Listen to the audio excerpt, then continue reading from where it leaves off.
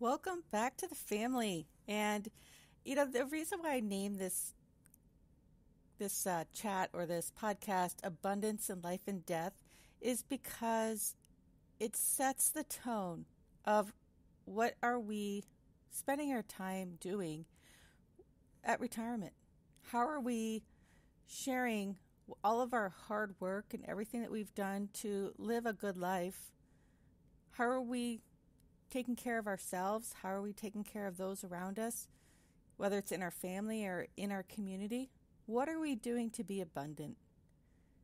It's an interesting idea of how do we give out of nothing?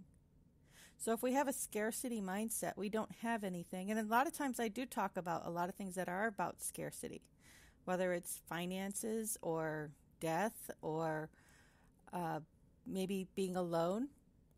Those are scarcity mindsets. How do we turn that around and we go, how can we be truly grateful for the joy and the plenty that we have? Even if we are aging alone, we have friends, we have family, we have people in our community that we can reach out to, whether it's we're helping by volunteering or it's helping out a friend who needs groceries and I have a car so I can take my friend to the doctor or to get groceries or to do things to help others.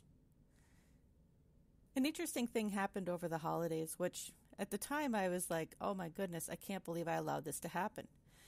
We had a big snowstorm here in Minnesota over the Christmas holidays, and one of our neighbors across the street had it shovel their yard. And normally they're one of the first ones out. Their house is always impeccable, and the driveway is always one of the first ones snow plowed and everything. Well, they're getting a little bit older, and of course we didn't know. Maybe they're out of town for the holidays, and I think that's actually what ended up happening. But my next door neighbor had reached out and said, do you know the names of the neighbors across the street? And I'm here going, oh my gosh, I don't even know their names. I know them. I say hi to them all the time. They've lived in this neighborhood longer than I have. And I did not know what their names were. Very interesting how sometimes some of us are so busy living our lives and just thinking about the things that are in our own life that we are not thinking about how we can help a neighbor across the street. We were talking also about, how it used to always be you needed a cup of sugar or someone breaks down with some machinery or the lawnmower or whatever, and all the men come around and they're fixing and they're talking about how to fix or find tools to get the job done. Or the women are like, yep, I have a cup of sugar, or do you, here, let me just bring over a plate of cookies. Are we doing that anymore? As we're getting older, are we doing that with how we treat others? There's something that I've come across, and it's a group called Seniors Helping Seniors. It's a great organization, but it's a volunteer organization where when seniors live in a community, they're looking out for ways to help each other out. And it's a beautiful way for us to support and to bring community to each other and, give our lives a reason and meaning. Sometimes it's hard to say, yes, I need help with doing something like grocery shopping or getting to the doctor or mowing my lawn. Sometimes it's hard to say, I need that help. There's an organization that is of seniors who are retired, and that's what they do. They spend their days giving to each other. When they come back to their hometowns, they don't necessarily have that support structure, especially for the snowbirds who spend maybe a month or two down in Florida or Arizona or Texas or in the Sun Belt. Then they come back to their homes up here north, and it's kind of, where does that go? Have we lost that ability of being in community? Or it's, there's just certain things that you volunteer your time with. That sense of trust has been really diminished. How do we bring that back? How do we do things that will help others? And helping others, not so much to say, hey, I'm on this board, or I read to these students at the school, or or even just, I don't feel comfortable being out in public anymore. It's too scary. There's parts of this town I will not go to. And I'll be honest, I get that. But there's something, because we have that attitude of scarcity, we're not reaching out to each other anymore. And so we're losing that sense of abundance and that sense of trust. And, it's interesting when you trust someone else, how often is that trust reciprocated? Especially when it comes to strangers. Or are people taking advantage of you? Is that something that just in our mind they're going to take away? But if it's the thing that we're giving away is free, it's something I'm just putting out into the world, okay, that person may take it, but you don't know what they're doing with it. Maybe they're passing it on as well. Or maybe they need that, but then they're able to pass on something else. I was just reading the book of How to Fill Your Bucket, or the something. Anyhow, let me see if I can find the name of the book, because suddenly I'm just thinking this book is such a tremendous classic that is something that if you've never read it, I highly recommend it. The name of the book is How Full Is Your Bucket? And it is available at many libraries if you don't have this book. But the idea of there's 5 strategies that are shared in this book, How Full Is Your Bucket? The first one is don't take from other people's buckets, which is, again, give people something positive to think about in their lives. Give them a compliment. Smile at them. Instead of taking away from other people, maybe we find a way to add to what they're giving. Like I said, that idea of, now, truly, you may need something, but in turn it into something else that others might need. I need dirt so I can plant my seeds. I have seeds, but I needed dirt. Well, when you have your plants growing, then you give of the produce that you have, and you keep some seeds for next time. It could be kind of that idea. The second one is shine a light on what is right.